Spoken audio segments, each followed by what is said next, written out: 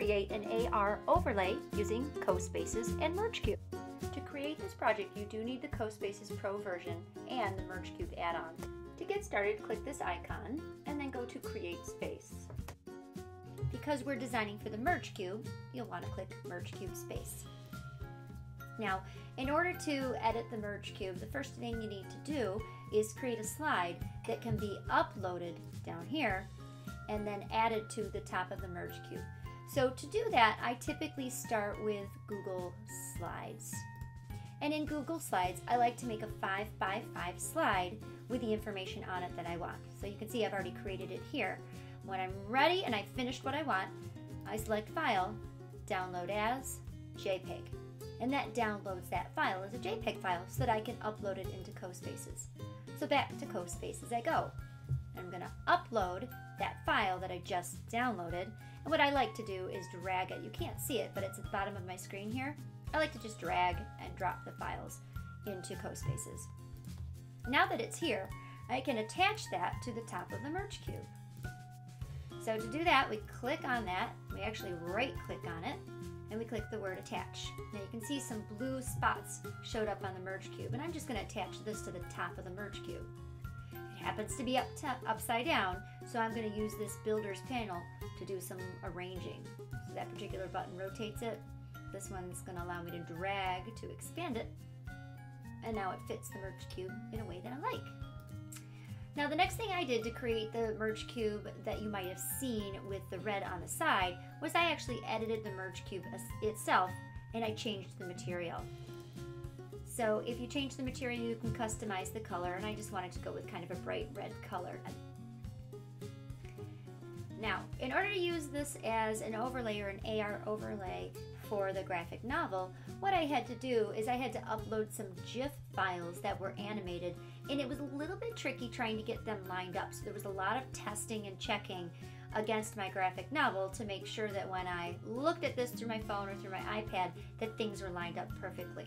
For the sake of the tutorial here, I'm just going to show how I uploaded items and attached them to the side of the MergeCube. So what I looked for when I searched was I looked for transparent GIF arrows. So I did a Google search for arrows that were transparent. So this happens to be a website that has a transparent.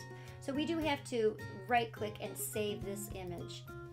And in the same way that we uploaded this image file, we're going to do the same thing. We're going to upload that colorful arrow. So it's currently not oriented in the way that I would like, so I'm going to rotate this around a little bit. I'm going to rotate it this way so that I can have it sort of aimed to where I think a speech bubble might be. So we're going to enlarge this a bit, and we're going to sort of push it into position. So a lot of building when it comes to the MergeCube does involve using multiple perspectives. So you really do have to kind of rotate around and make sure it's sitting on the side of the MergeCube that you like. But for the overlay, you're definitely looking at it from a top-down approach. So you sort of want to get it in position and then double check from the side that it's sitting kind of where you want it. So we're going to sort of pretend that when I look at this in AR, that there's a speech bubble right about over here that it's pointing at. So we're going to code this arrow. So the first thing you have to do when you're coding is you have to select code, and you have to toggle the switch on. And then when you're coding, you go to this upper right hand corner, which means we're going to be using CoBlocks. So it tells us when play is clicked. We need something to happen when the MergeCube opens. So the event that's going to take place is when the colorful arrow is clicked.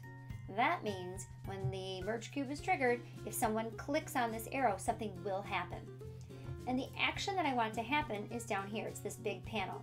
We want this info panel to show up above the colorful arrow when it's clicked. The title, we'll just call this title. And then the text that's going to appear beneath that title would be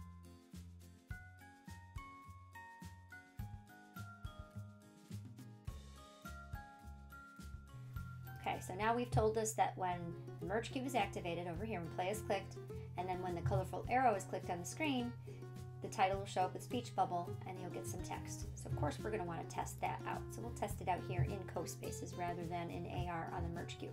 We're going to click play. And if I click this arrow, there it is. That's what we coded. So let's do one more, only because it's important to see that you have to select the item that you're coding. I'll show you what I mean by that. So I'm going to upload one more arrow. Okay, we're going to drag that down here, and let's pretend that we're trying to point to something up here. So now we're going to code that arrow. That arrow has a different name. If I right click on it, you can see it's called left arrow, but I also have to turn it on so that I can use it in code blocks. Okay, so if I go back over here to code, okay, the colorful arrow is coded here and here, but I have a different arrow. So I have to do a whole new set of code. So when, put that in place, a little drop list here. So when the left arrow is clicked, we'll go back to actions. We'll pull this panel into here. When the left arrow 15, same thing, is clicked, it's going to show new information. So we can pretend that this is pointing to perhaps the gutter in an interactive notebook.